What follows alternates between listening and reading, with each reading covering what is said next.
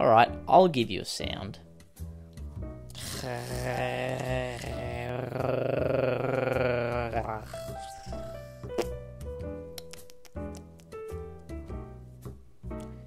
You want another one? You pay me.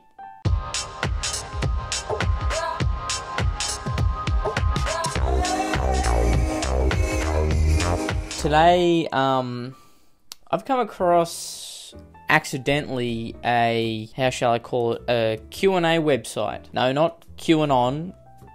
We haven't gone that far yet. It's called Quora's Digest. And how I stumbled upon it is, well, to be fair, I'm not exactly sure. I think signed the one petition I've ever signed in my life, I signed. And ever since then, I've been getting emails periodically, at least once a week, about someone's issues that I don't really care about. They mostly are incredibly insane. It's like Reddit, but these people have lives, but their lives are like the lives of someone who should be in a institution and not out on the street. And I thought today we'd go through a couple questions and, you know, maybe I can give some life advice.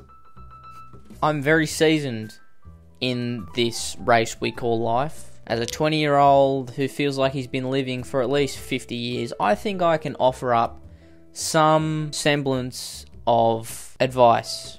And if not, I'm going to read the responses to these because they are also no punches pulled. They go straight into the heart of it and tell them if they're a dumb bitch or not, basically. So I'm keen either way.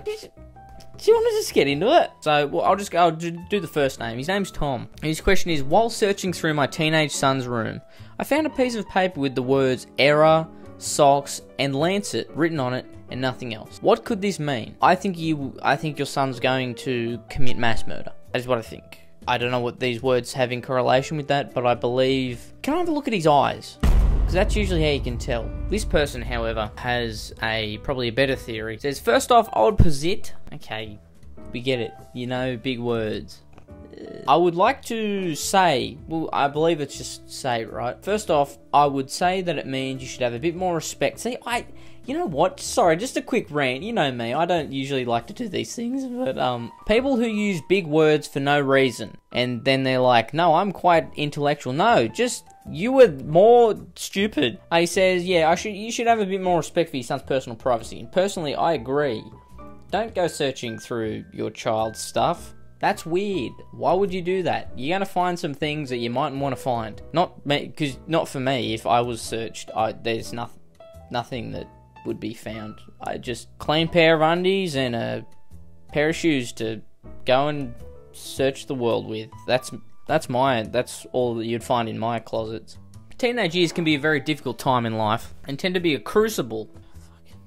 Just use regular person words in which the identities that we wear as adults begin to solidify and take shape. See, that's why I'm such a funny guy now, because I turned into one. I wasn't always this funny. I was shaped by, I guess you could say, society, really. But you should know that the trust between you and your son, once it has been eroded, cannot easily be reforged. What, do you come from medieval times, man? Speak regular. Speak like a human being, bro. Can we just get to the bit where he talks about these words, because I'm interested more in that than anything. Based on your discovery of the words error, socks, and Lancet in your son's room, I am inclined to believe that he may have begun secretly studying Latin behind your back. I don't know why anyone would want to study that stupid language. It's dead for a reason. If you find this difficult to believe, I'll refer you to page 19 of Latin. Fuck, how long does this go for? Okay, so basically this dickhead's gone into his son's room and he's found that he's learning Latin. This was a waste of my time and yours, and his. Actually, now that I think of it, why didn't this fuckwit just look up the words? He's learning Latin, that's all you need to know, Tom. Get a fucking grip. Stop searching your son's room.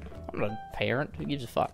Alright, we got this one from Jacob. He's a Chief Technology Officer. Does DHT shampoo work for hair loss? Makes sense as he's a Chief Technology Officer. He is going bald. So I don't know what DHT shampoo is. I was about to say does, but I'm gathering it might be for hair loss. I wouldn't know. I've got a beautiful, luscious locks. I will never lose my hair ever. Roll this back in 10 years when I'm completely bald. Nothing on my head, nothing on my face, nothing on my body. A complete mole rat that's gone into the sewers. Make sure you clip that. We're not on Twitch. Don't clip that. That's stupid. Absolutely. Resoundingly. For me, yes. Okay, well, only kidding you.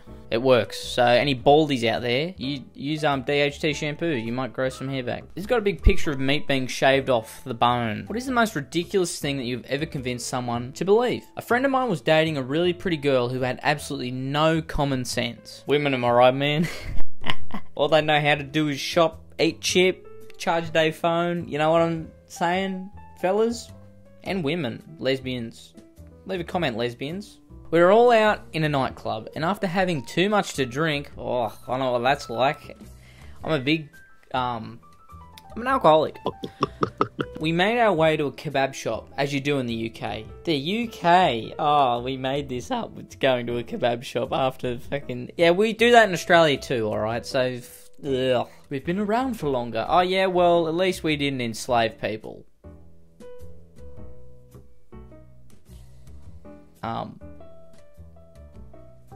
Well, at least we didn't invade any countries.